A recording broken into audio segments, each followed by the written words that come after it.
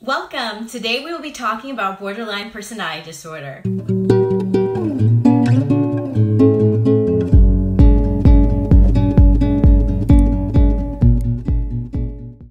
Borderline personality disorder. Individuals with borderline personality disorder often have emotional lability. That means they are up and down with their emotions. They can be very anxious. They have separation anxiety or a chronic fear of abandonment. They can be depressed, impulsive, risk-taking behaviors, and hostile. They are one of the most well-known and dramatic of the personality disorders. They have severe impairments in functioning. They are unable to control their emotions or their impulsivity. So for example, someone hurts them in some way, they're going to go slash all their tires. They have unstable relationships, so they're breaking up, getting back together, breaking up, breaking up, breaking up. The hallmark of BPD, especially if we see it on an exam, is this self-injury and the emotional lability, that up and down, and also splitting is associated with BPD. Their emotional response is out of proportion to the circumstance. So for example, if you took a nap and someone with BPD was texting you and you didn't respond right away, all of a sudden 2 hours later they sent you 20 texts and they're yelling at you and they're mad at you and you're the worst person in the world, and they're breaking up with you. They have a pathological fear of separation and intense sensitivity to perceived personal rejection. Once again, that high impulsivity there.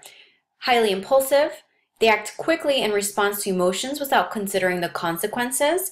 So for example, they may act out without thinking like, if I go set this guy's house on fire, I may end up arrested later. Their impulsivity often results in damaged relationships, right? If I go and smash all the windows because a guy hurt me and I smash all of his windows in his car, yeah, that's definitely going to damage the relationship. Self-destructive behaviors are prominent, which means that they will often cut themselves. You'll see cutting marks here or inside their legs.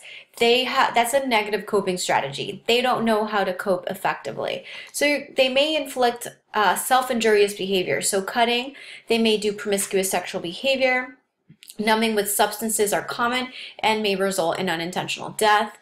Causes of BPD can be often genetics, parental cruelty or neglect, incest, or abuse. Individuals with BPD may have chronic suicidal ideation, so chronic thoughts of suicide, and they may appear very hostile or angry and irritable in relationships. Physical violence towards the partner may occur. They may engage in property damage, setting the house on fire, slashing tires, etc. And they may use splitting as their primary defensive coping style. So for example, when they first meet you, they love you, you're the best thing since sliced bread. But you do one thing, one little goof up, and it doesn't even have to be a big deal, and all of a sudden you're the worst person in the world and they absolutely hate you. Splitting is the inability to view both positive and negative aspects of the other person. You're either wonderful or a horrible person. And BPD is likely influenced by exposure to psychological, sexual, or physical trauma. These individuals will often seek out treatment for depression, anxiety, suicidal, and self-harming behaviors. You're likely to see frequent hospitalizations. Fortunately, this personality disorder seems to decrease with age. Here is a normal spectrum of thinking. Normal thinking, borderline thinking. With borderline thinking, it is polarized, all or nothing, good or bad. They may have feeling of emptiness. They may engage in risky behaviors such as reckless driving, unsafe sex, substance abuse, binge eating, gambling, or overspending. They have this void inside of them that they are trying to fill with something. Their intense feeling of abandonment often results in paranoia or feeling spaced out. And they idealize others and become close quickly. The best example I have of this is Pete Davidson. He has admitted that he does have BPD, and look at how he quickly idealized Ariana Grande, how quickly everything escalated. He asked her to marry him, and you see the fallout. They are often angry, sarcastic, or bitter. Once again, Pete Davidson, he is a comedian, and a lot of his humor is very sarcastic. People with BPD are like people with third-degree burns over 90% of their bodies. They lack emotional skin. They feel agony at the lightest touch or movement. And remember, it's important to be empathic with these individuals because they may have experienced some type of trauma, something that we know nothing of, that has made them act out in this manner. Assessment. When you're caring for these individuals, you want to assess for self-mutilation, self-harm, suicidal behaviors, gestures, or threats. If you see that someone is giving away all of their possession, that's often a suicidal gesture or behavior, giving away possessions. You will see that on exams, and you'll see it in real life too, sadly. A lot of times individuals that have been contemplating suicide and finally are going to follow through with it, they will throw this big party. People come, this guy is so happy, and they have no idea that that's his going away party. They often have intense, unstable romantic relationships. Again, Pete Davidson went from Ariana Grande right away. Now he's in another relationship with someone else. And the relationships just tend to be chaotic. Self-assessment. Be aware of one's own stress response to patient behaviors. It's important to not lose your patience with people with BPD. It is a very challenging It is challenging to take care of individuals with BPD, but remember, we must always remain professional and not judgmental. Here are a few NANDAs for BPD.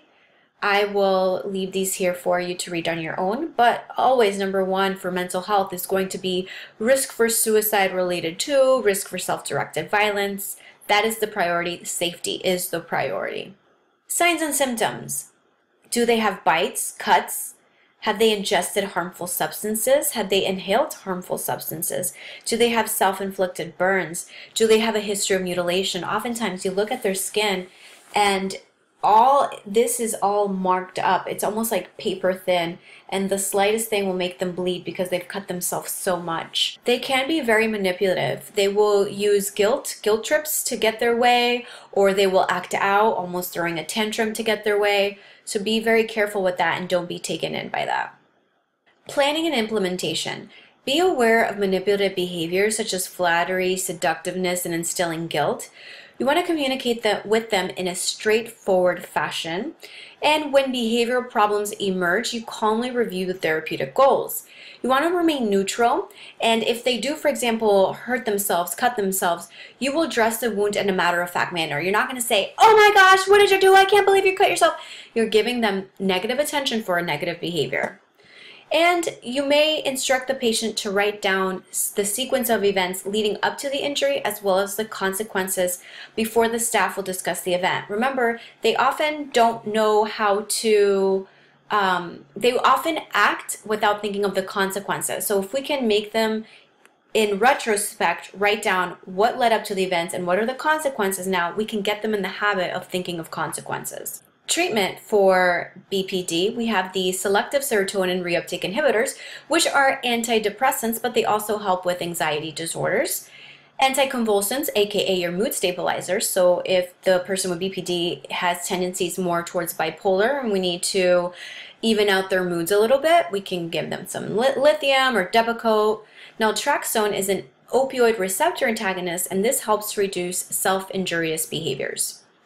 We also have second-generation antipsychotics that may help control anger and brief psychosis. The important thing with BPD is to be consistent and use a team approach. Don't give in to the splitting. Don't talk bad about staff members with your client. I know it sounds common sense, but you'd be surprised. It happens. The person with BPD will be talking about another nurse. Let's say I'm the nurse and she'll be talking to Cynthia about me, and Cynthia will be like, "Yeah, Bridget's the worst. I can't believe she does this and does that." So don't feed into it. Therapy can be very effective for BPD. BPD is very difficult to treat, but cognitive behavioral therapy, it may help them identify and change their inaccurate perceptions. There's also dialectical behavior therapy, which is what Pete Davidson is currently doing, and schema-focused therapy. Pete Davidson is currently in dialectical behavior therapy, and this is what he says about having BPD. He said, "It's steps. It's thought processing. You have these thoughts, you have these feelings, you have these urges, you're going to freak out. Try waiting it out 10 minutes. Try going for a walk. to his fear of abandonment. When people say they're leaving and coming back, I get a really big fear that they're not coming back. So once again, if you know someone with BPD, if you have BPD, I do encourage seeking therapy, being patient with yourself or with the other person. It is treatable, there is hope, and there are things that you can do. And if you're watching this in regards to nursing, when you see it on an exam, be wary of manipulative behavior. Borderline, you're going to see self-injurious behavior and splitting. Those are the two main things that you need to remember with this. Thank you so much for watching. Make sure you hit the like and subscribe button.